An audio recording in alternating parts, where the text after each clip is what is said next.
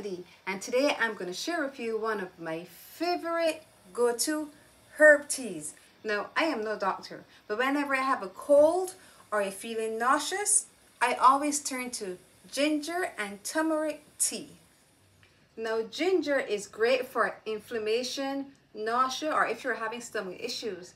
And the turmeric is great for respiratory challenges. So when these two roots are put together, they form an amazing tea.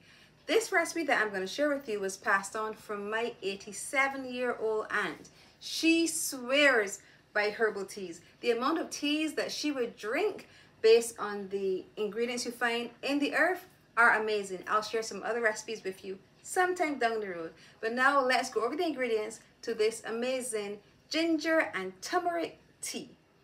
We have 2 tablespoons of grated ginger. Now, if you have the powdered ginger, you can use that, but I'm going to use my ginger root, which we're going to grate. 2 tablespoons of grated ginger.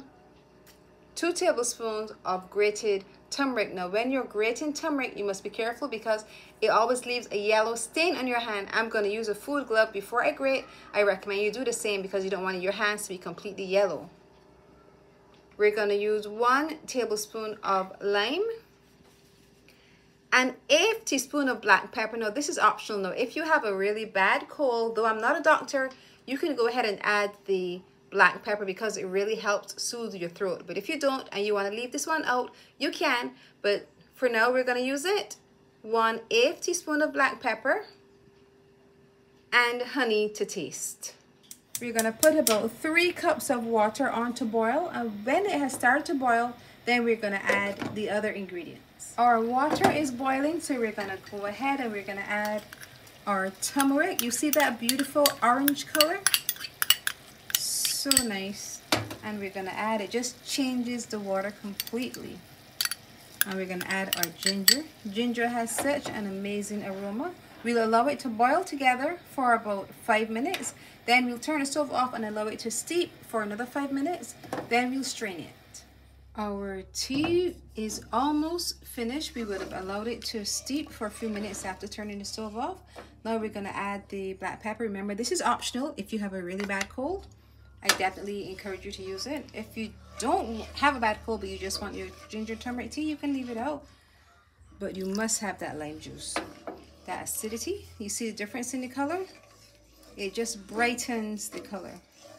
Now we're going to strain it and get ready to taste after sweetening.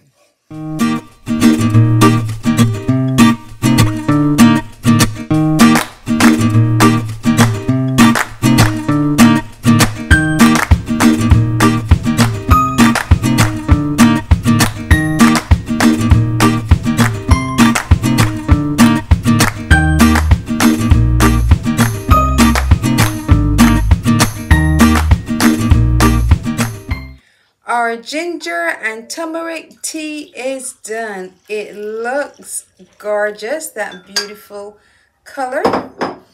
Now it's time to sweeten according to your taste.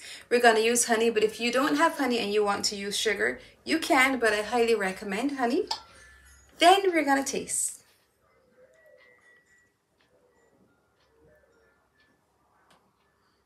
Honey is so smooth.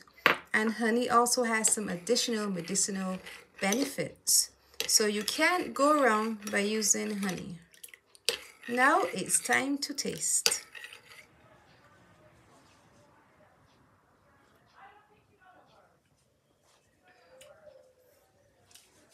Strong, rich, very nutritious, and so good for you. I highly recommend you using ginger and turmeric tea. Aunt Doris, thank you so much for passing down this recipe. So now I pass it to you. Ginger and turmeric tea. Now you need to try it. If you've enjoyed this ginger and turmeric recipe, I want you to look over here, see some of my other tea recipes, and once you've watched them all, just click the button below, subscribe and hit the notification bell so you're notified every time I post a video. And remember to leave me a comment. I love hearing from you.